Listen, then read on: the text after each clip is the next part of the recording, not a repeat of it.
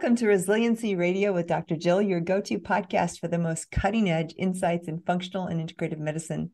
I'm Dr. Jill, and on each episode, you'll hear the deep dive into the heart of healing and personal transformation.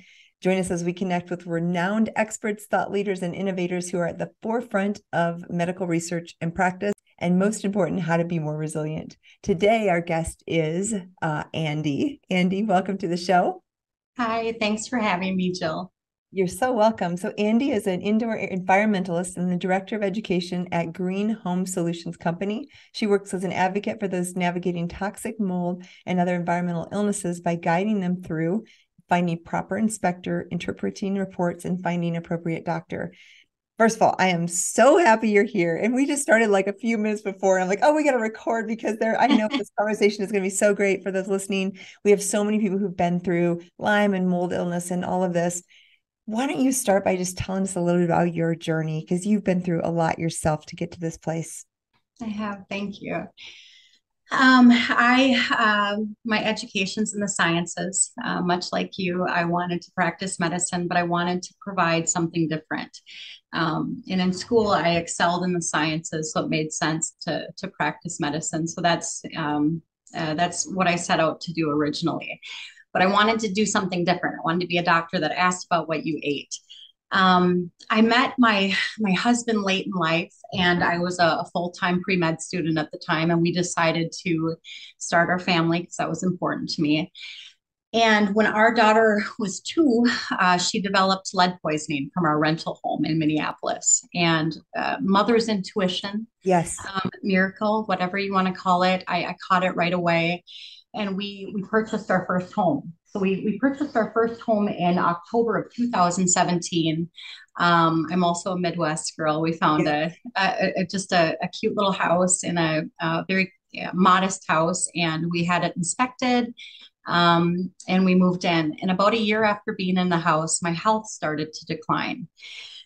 It started out as kind of seemingly unrelated things, tinnitus, ringing in my ears, migraines, brain fog. And after being in the house 2 years, it progressed to dementia-like symptoms, seizure-like episodes. It was pretty profound. What we discovered is that I had neurological Lyme disease. So they think that I've had Lyme disease since I was about 14. And so we started an out-of-pocket treatment protocol, which was expensive. Yes, yes. And I did that for about a year with no improvement. And during the time I was unable to work, I had just crippling anxiety that was not typical for me. A lot of pains. It was just very odd. And I just never got better. And then we ran out of money. And a woman on Facebook reached out to me. I was in all these Lyme groups, and I was really trying to connect. And because I had, the pre-med side, I really researched. I read everything that I could read. And I started connecting the Lyme and mold connection. And a woman online reached out to me and says, "You're not getting better because you're living in mold." And I said, "No, I'm not. My mom sold us this house. Right.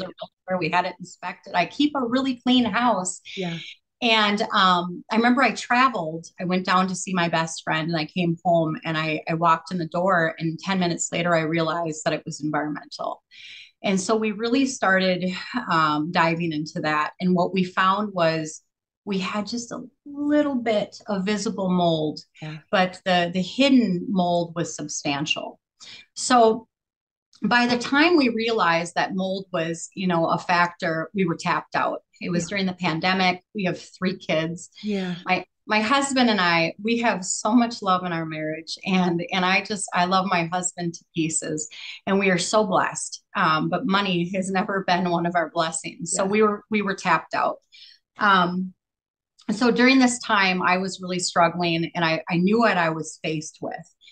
And so in March of 2020, I rewrote my life insurance policy, and I tripled the coverage. And I read the fine print, and I just thought, well, if I don't get better, I can't do this anymore. Wow. I love life. I have a wonderful husband and three beautiful kids, and I love the mundane. And but I was suffering so much, I didn't want to be here. And so I started writing letters, and, and they were goodbye letters. Now, this is where my book comes into play. So Oh, yeah, I said, listen, this is either going to turn into a book where I got through it, or these are going to be my goodbye letters. yeah. So we finally figured it out. And I said to my husband, I said, it's the house. And my husband, bless his heart, is just like, okay. And so we moved out to a tent in our backyard, and we lived in that tent for 3 months. Wow. We had two kids, ages 4 and 6. Oh, My oldest, who I shared custody with, stayed with his father. And we lived in that tent for 3 months with our two kids, our two little dogs. And it's there that I started reading. And I started reading everything I could on mold remediation, indoor air quality, mold toxicity. I mean, you name it, I read it. yeah.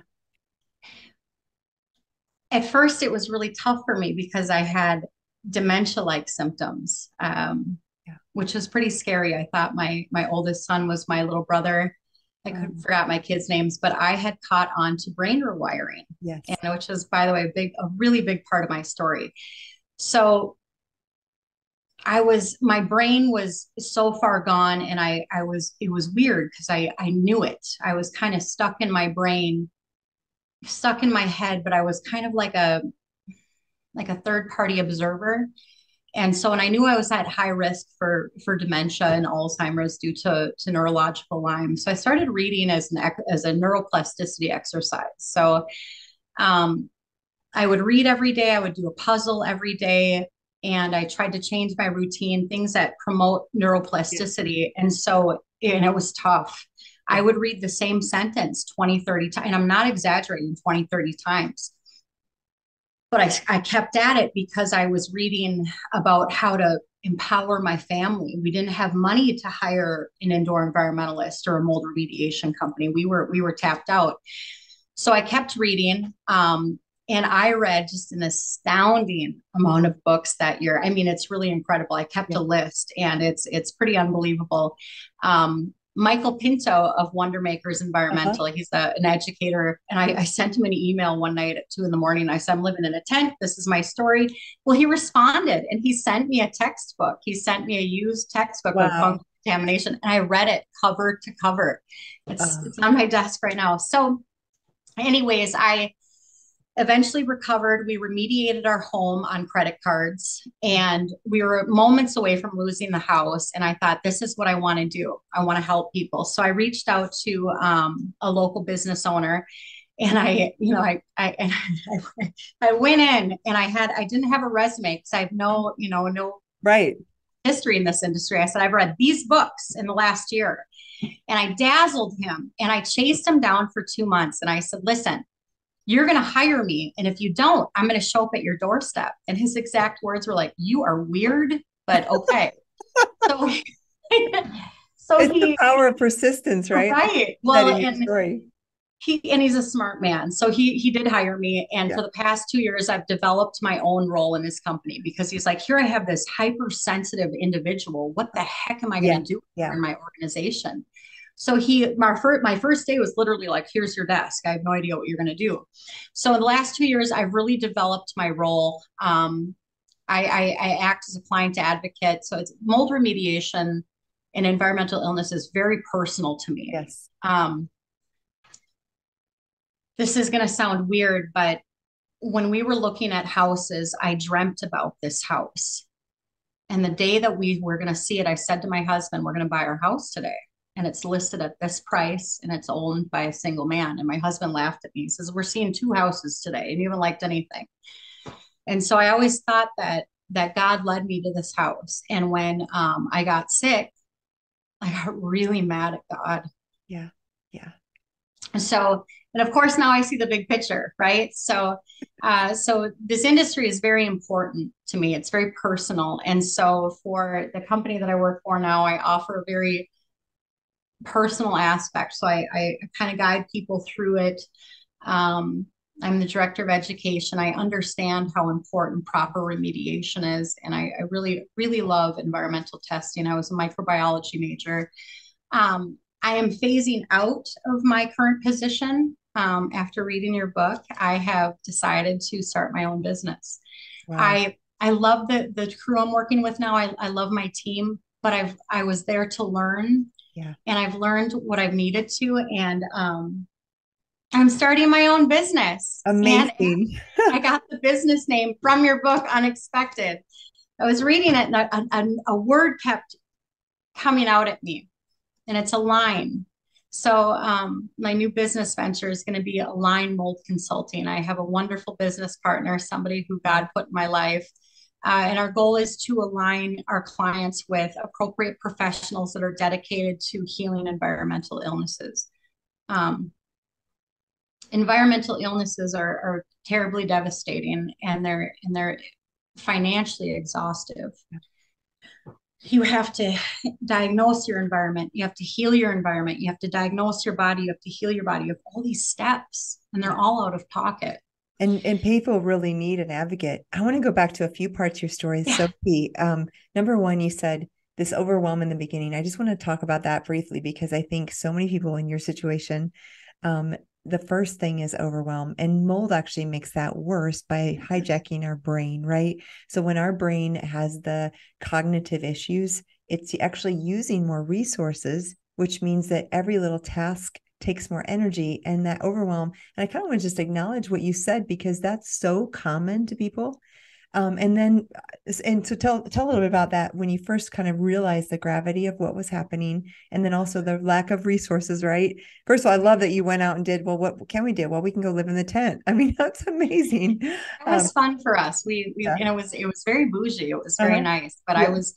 I was really sick, and I wanted, my kids were so little, and it was during the pandemic. So it was like, school's not safe. And then I don't get emotional until I talk about my kids, but we were telling them that school wasn't safe. They couldn't go to the grocery store. And then it was, your house isn't safe. Your toys. So during COVID, you mean all of a sudden they couldn't go places, and then, yeah. So, and by the way, in your book, you mentioned something, and I cried, and then I called my husband at work, and I said, oh my God, Dr. Jill just said this. I kept calling my husband. I was driving him nuts. My husband works in grocery, and I kept calling him. I'm like, oh my gosh, Dr. Jill said this. You said that when you have a mold exposure, even with all your knowledge, it was like, whoop. Yes. And the week that I read your book, I was overdoing it. I also am a people pleaser. Yes. You and I are so much alike, except I'm more type A than type C. And I overdid it so much, I thought I was having a heart attack. And my husband almost called an ambulance, and my my business partner came over. I was fine. But then I realized that I had a mold exposure. So one thing that I talk about really frequently, and I've gotten some slack for it. Mold can cause suicide ideation. Yes. And for me, it did. Yeah. And because I am an advocate, and I talk to people all over the U.S., I share this with people, and I share it with them not for sympathy, but because I want to create a safe space. Yeah. I want to start that dialogue. And I can't tell you how many times I've had grown men break down and say, I've been feeling that way. I think this is ironic. So one thing you should know about me is I'm a mycology enthusiast. And if you can see in my background, I have mushrooms everywhere. I love mushrooms. Yes. And I was reading about fungi and mycelial networks long before I knew I was sick from mold. Wow. But it's interesting, because what does mold do in nature? Yeah. It decomposes. Yes. Yes. So it makes sense that mold wants you to decompose, right? Right. So let's stop there, because this is so important. And two things you mentioned that are so critical. First of all, just so our listeners know, I didn't plan this, that you would talk about the book. I'm so grateful that you are sharing. But I love what you do, and I love that it's impacted you. And I hope that more people will feel that, whether it's through talking to you or reading my book or any resources out there. Because when you're out there suffering with this, the biggest part is you feel alone, you feel isolated, you feel crazy. It's very, very difficult. So I just want to acknowledge that, and I want to thank you, because And that's so common. If you feel like you're losing your mind. Hey, everybody. I just stopped by to let you know that my new book, Unexpected: Finding Resilience Through Functional Medicine, Science, and Faith, is now available for order wherever you purchase books. In this book, I share my own journey of overcoming life-threatening illness and the tools and tips and tricks and hope and resilience I found along the way. This book includes practical advice for things like cancer and Crohn's disease and other autoimmune conditions, infections like Lyme or Epstein-Barr, and mold and biotoxin-related illness. What I really hope is that as you read this book, you find transformational wisdom for health and healing. If you want to get your own copy, stop by readunexpected.com. There you can also collect your free bonuses. So grab your copy today and begin your own transformational journey through functional medicine in finding resilience. Yes. That's it. Let's talk briefly, because you mentioned in the book and then you mentioned your experience. But what I realized is when you get exposed to mold, I've been doing this for years. I'm the mold expert, right? But still, if I walk into a moldy building, I would just will start feeling overwhelmed, sad, maybe anxious, once in a while, really dark. And the insight, mold will tend to steal the insight cognitively. So insight is your ability to realize in real time what's happening. And I just want to be real clear for those listening, mold will kind of sabotage that. So often a day or two later, I'll look back. For example, in December, I was traveling to speak in hotels, and one of them was very moldy. And during that trip, I remember I was waking up to do a book signing and speaking. I love these things, but I get up in the morning and I literally was in bed and I'm like, I can't do it today. I can't get out of bed. I can't face these people. That's not me. I love what I do. I love speaking and talking to people and signing books. But that morning I felt so down and so overwhelmed and so exhausted. Well, of course, 2 days later, I'm like, oh, they were doing construction in the hallway. I got a massive mold hit. And as soon as I took charcoal, I felt better. But in that moment of waking up and feeling miserable and like I couldn't perform or get out of bed that day, I did not think, oh, this must be mold. I'll be okay. All I thought was, this is terrible. I'm falling apart and the world is ending, right? And I want to say that because it's just over and over again, even with me who knows mold, I know how to recover from it. I know how to get well quickly from it. I still have times where I get exposed and I don't in the moment realize it. And I think that's very important because it does mess with the emotions a lot. Does. It does. And I'm so glad you mentioned this in the book. And that was one of the points that I cried because I get it. And I work in mold remediation. I've had countless and even really obvious exposures, but I don't put the pieces together until a couple days later. I'm really lucky because I have a supportive husband. And one thing that I see a lot of times in my work is, well, my wife is sick, but I'm fine. Mold is everywhere. And that's one of my superpowers, by the way, is getting both spouses on board, because I'm very pragmatic. Good. I have a way of explaining things, but that's the same for me. And what people don't understand is really quick, Andi. That's important. So I'm here. Let's role play for a second, because same thing for those listening, and someone might be sharing it with a spouse who doesn't. So say the situation you walk in. I've had this too in my office, and their husband and wife are sitting there. It could be either party, but for example, let's say the wife is really sick with autoimmunity, mold-related illness, maybe infections, not doing well, and she's certain there is a toxic exposure in her home. Maybe she has evidence. The husband's sitting there, arms crossed, and he thinks his wife is crazy, right? He thinks, I don't know what is wrong with her. Everywhere we go, she gets sick. She's not well.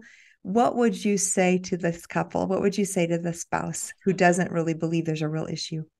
Well, I have this conversation every day, and usually it ends with, can I set up a paid inspection?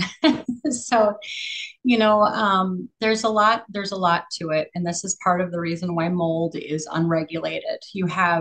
Mold is very biodiverse, and not all mold is the same. We wouldn't be here without mold. Correct. Fungi is incredible, but it becomes problematic when you have mold inside the building envelope. And the molds that we are most concerned with as indoor environmentalists is water damage molds. And so these are molds that are indicative of water damage. And typically these are the genera that are associated with, toxigenic species and things like that. So, first of all, nobody should be living in mold, period.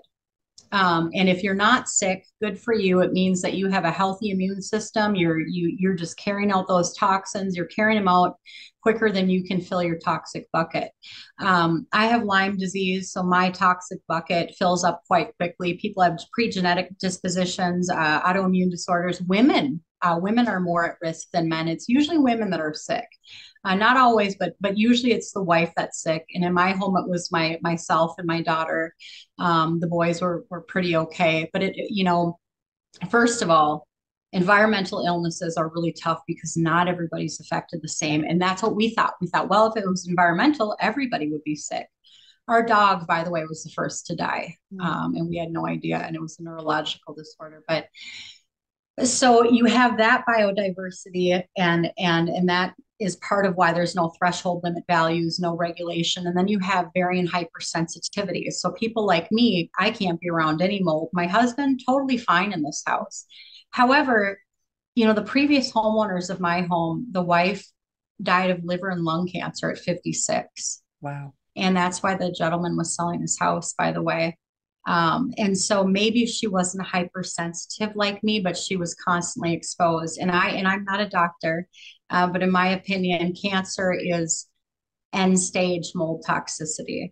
And I feel very grateful that I was hypersensitive. Folks are just like, oh, I'm so sorry that you're sick like that. I'm not. I feel like it was a gift from God because I saved my children from being exposed to these things. Like right away, my body said, nothing, something's not right.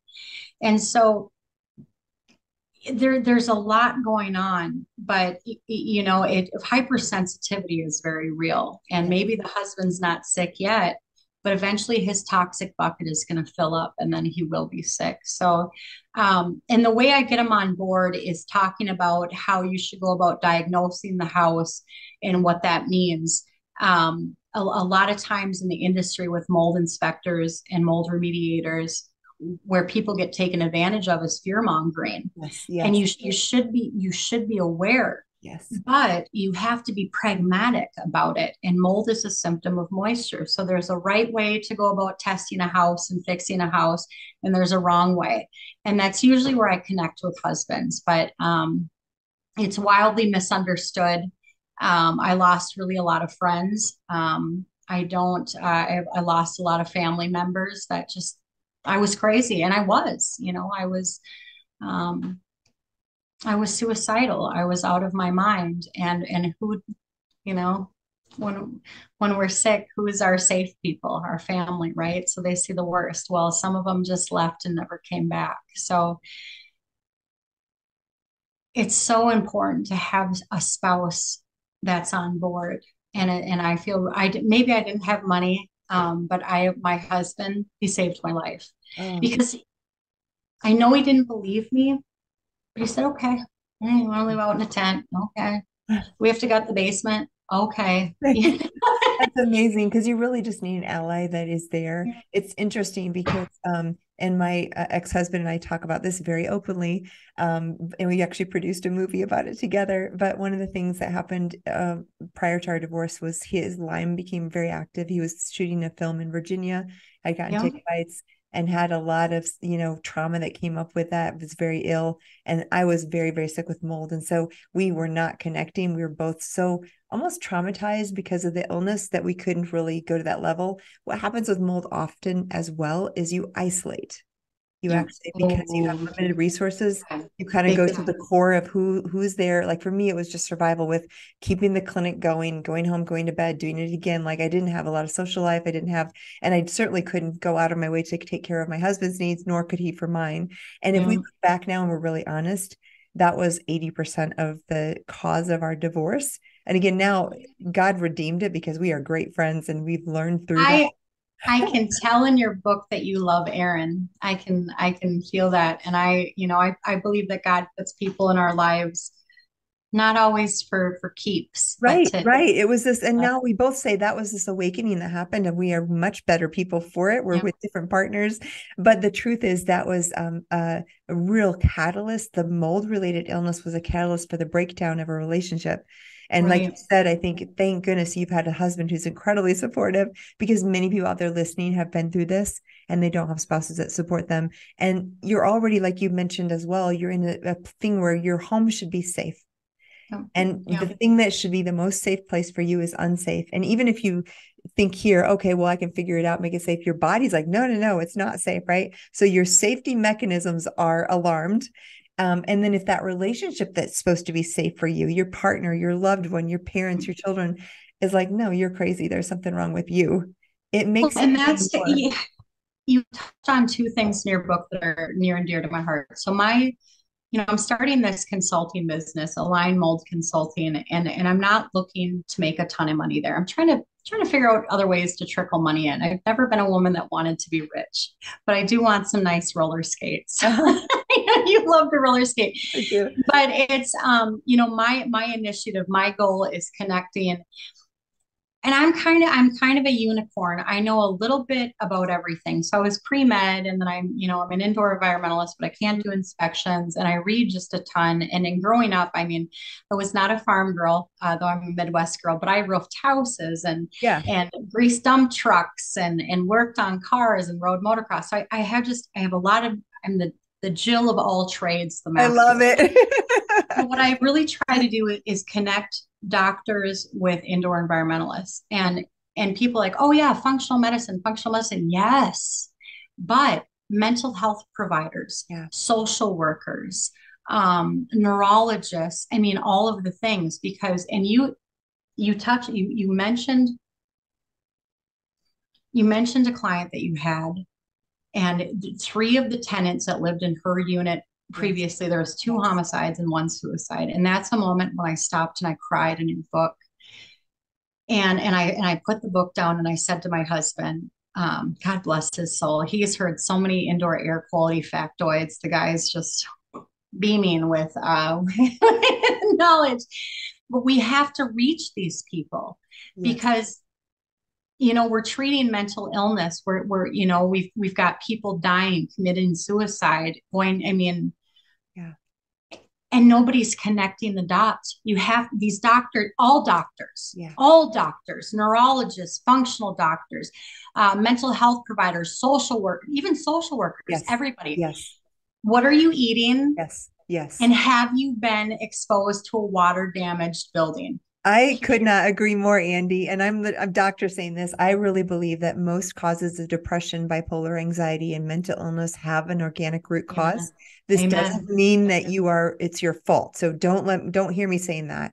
It can happen to you and you can, but the truth is often, even with genetics or you're more predisposed to something, there is some environmental, I would say it's toxic load and infectious burden. And those two things together create inflammation. And just like your body, your brain gets inflamed just the same. And you can have over or under production of neurotransmitters like norepinephrine, dopamine, or serotonin, or any other number of neurotransmitters. And these are massively affected. We know if we look at PubMed studies, there's a cytokine called IL-6.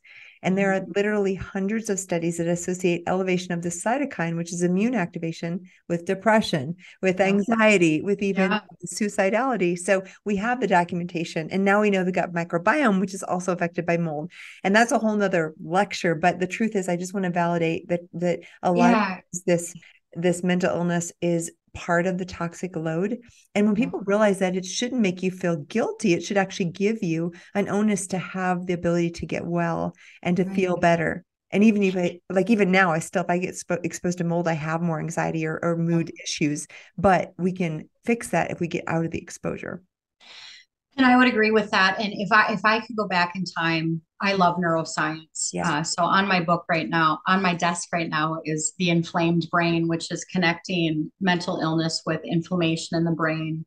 I'm reading a book by Dale Bredesen, who's got the Bredesen Protocol. I really read a lot about neuroscience. So yes, I'm an indoor environmentalist. I'm in the indoor sciences, but my heart is in the neurosciences. And that's how you presented. I mean, you presented with like a kind of cognitive decline. We call it cognitive, either mild dementia or early cognitive decline.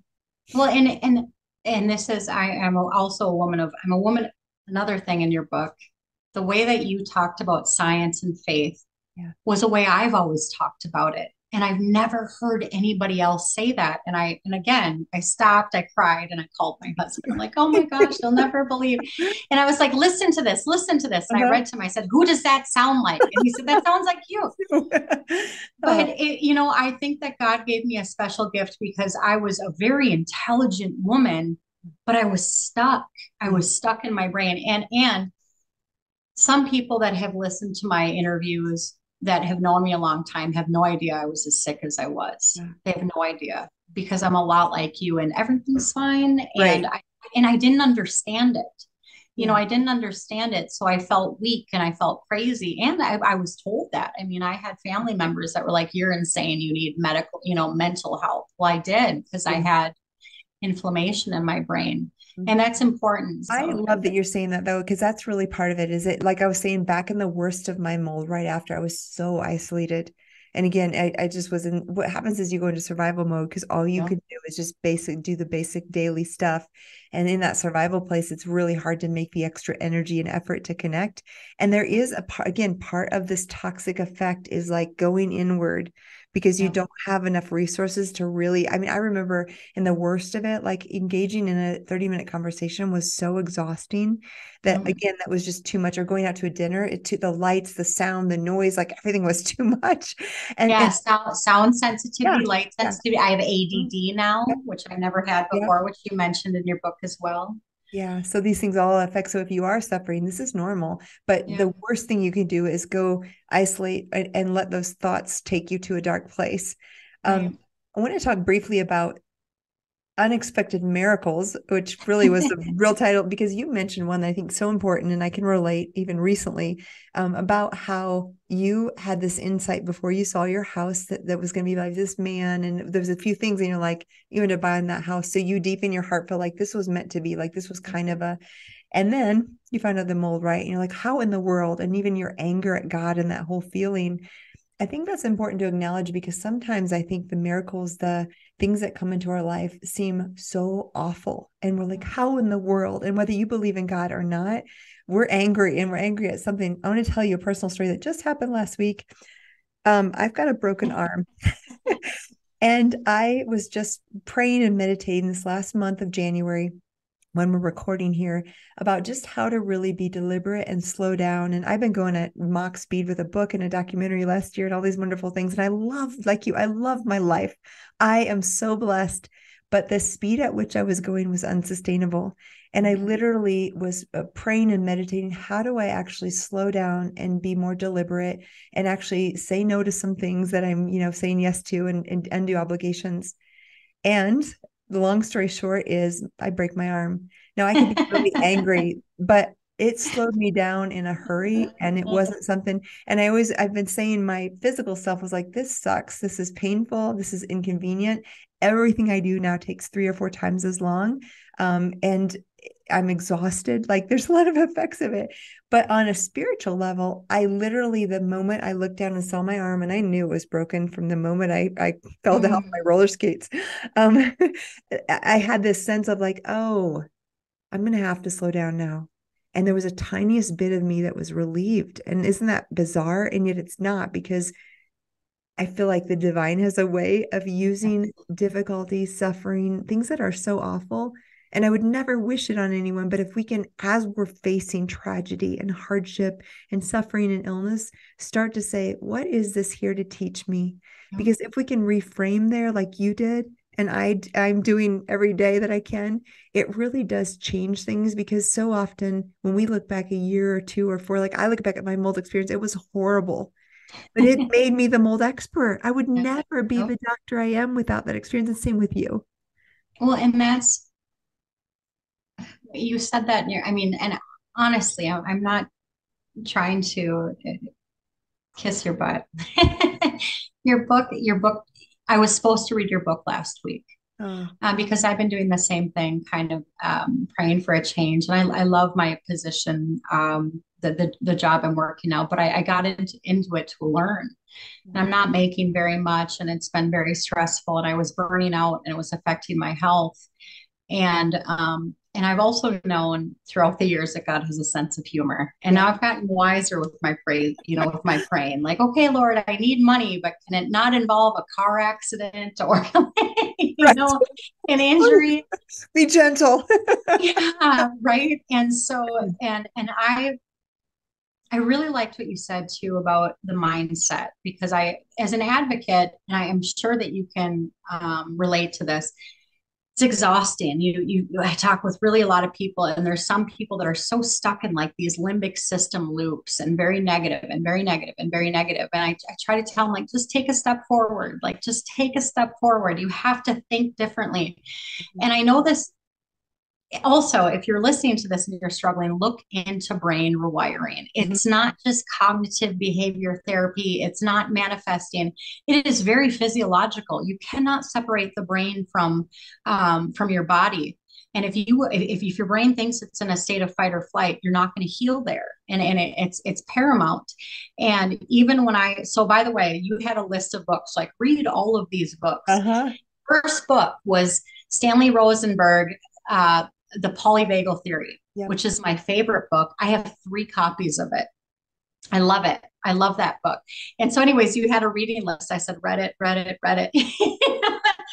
then, and that was paramount. So you have to really change your thinking. And that's really, really tough to do, because mold, just like we said, it puts you in that place of despair.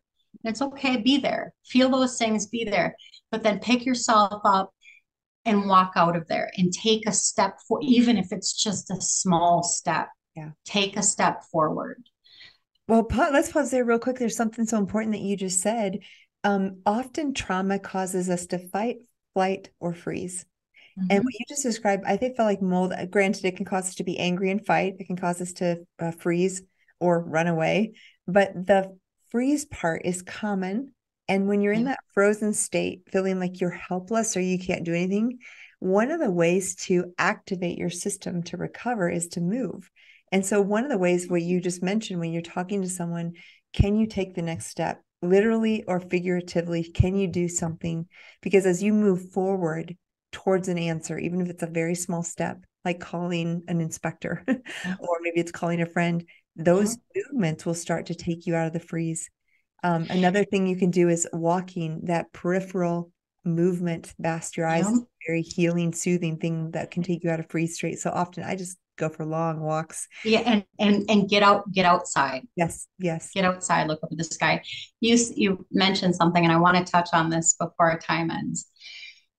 If you suspect that you are being affected by mold,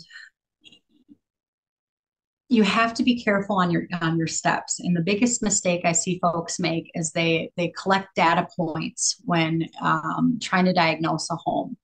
And for example, a lot of people will start with an ERMI test. And I'm personally not a fan of ERMI that's a whole nother segment. But when you are deciding to allocate resources to test in your environment, you have to have an objective in mind, and you have to have a plan.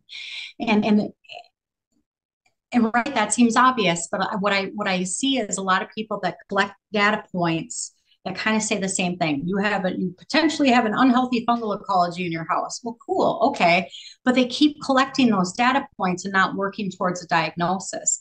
It would be like repeatedly doing blood samples and kind of getting like, there might be disease in your body. So if you are faced with that decision, you have to really identify an objective. If you own your home, if the home is yours, any testing, any inspections that you allocate resources to should meet 2 objectives. Number 1, identify sources of moisture, both past and present if possible. And number 2, identify what, if any, building material is affected. So, and again, that seems obvious, but people will spend all this money. A good look at a home should be holistic in nature. A home is a living and breathing entity. You have pathways, you have pressure differentials, and biological contaminants such as fungi, they can really proliferate. I mean, fungi is amazing. It has a tenacious ability to produce life. So you have to look at the whole home. And in my very humble opinion, the best first efforts to make is to look at the house as a whole and take a direct approach. Look for moisture. Yes. If you can identify the moisture issues, you're going to identify the mold. It's not that it doesn't matter, but don't get hung up on speciating this mold. Like mycotoxin environmental testing, great. It's so encouraging. It's exciting, but it's expensive. It's expensive to acquire those data points, because you want to have resources to diagnose in your environment, but then you have to heal that environment. Yes. Oftentimes you have to replace your items. Uh-huh. You have to invest in air purifiers, and then you have to diagnose your body, heal your body. So you can't put all your eggs in this basket. Yeah. So before you allocate any resources to testing your home, have a plan in mind. And if you ever need help navigating that, that is my favorite topic to talk about.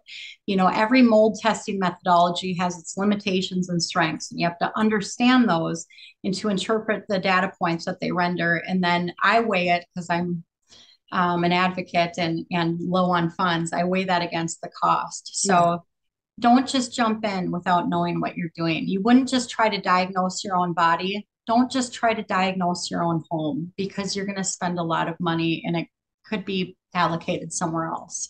So I could not agree more. I just want to reiterate. And what often we do in clinical practices, they do bring, a patient will bring a qPCR ERMI test or some other testing. But the ideal thing is to really have someone who knows what they're doing. And nowadays there are, even virtual types of inspections where someone will go along, because what you alluded to as the core issue is knowing where the sources of water are and where the damage is. And even someone who isn't an inspector may know that their bathtub leaked or their shower isn't sealed properly, or because I can even often with patients, I am not the expert, I'm the doctor, but in questioning them and asking them about sources of water damage or leakage into the home or the attic or the crawl space or et cetera, I could name 101 things. Yeah. We can come to a conclusion about where likely sources could have been. And then it's, of course, you need an expert. You need someone who has the ability to help you remediate. But if you put all your eggs in any one test, that's not going to give you the data.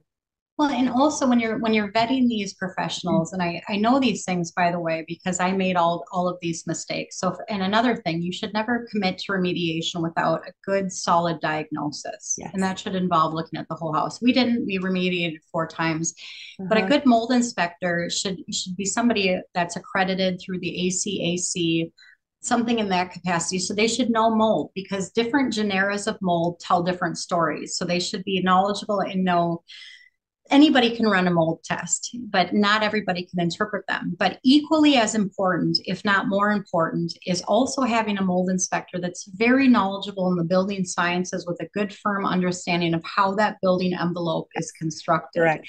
And I like to say it's analogous to expecting a doctor to knowing the anatomy and physiology of a body. You want somebody that knows those building codes, where moisture can be hiding and why it's there. And my favorite inspectors are inspectors that used to be general contractors. Yes, I would totally agree, because they know how a house is constructed, where the things could go wrong. Because that's exactly, I'm a medical detective. You need a good house detective that is able to go through and look at. I totally agree. So you start zoomed out. You look at the whole house, you look for moisture with non-invasive tools, right? And they should be using mold testing with thermal imaging, moisture meters, a good thorough visual inspection, a good flashlight.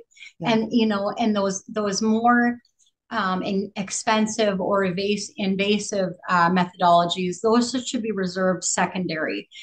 For example, I've had clients that say, I don't feel good in this house. And then I'll go into the house and I don't feel good there either. And our inspection, which is great, it's non-invasive, it just doesn't pick up on the issue.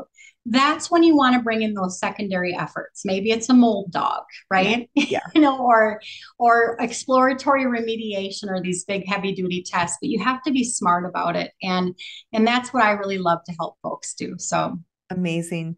Well, and it's a beautiful testimony of what you have done with tragedy into triumph and all these things of, like I talk about all the time, the true resilience. Like, you are representing that well. And it's exciting to hear the direction that you're hoping to go. If people want to know more or want to find you, where can they find you? Well, we are building our website right now. It's going to be alignmoldconsulting.com. I'm on Facebook as well.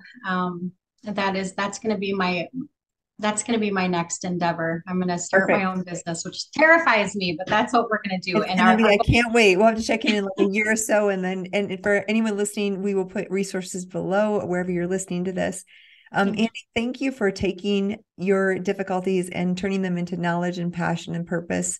You've really been through a lot, but it's obvious to see that it's being used to help people and to restore lives just like yours has been restored. Any last bit of parting advice for those listening? No, I want to thank you for doing the same. I fell in love with you reading your book. So if you haven't already, read Dr. Jill's book. You'll love her just as much as I do. So thank you for what you're doing and for trailblazing for women like me. Oh, thank you so much, Andi.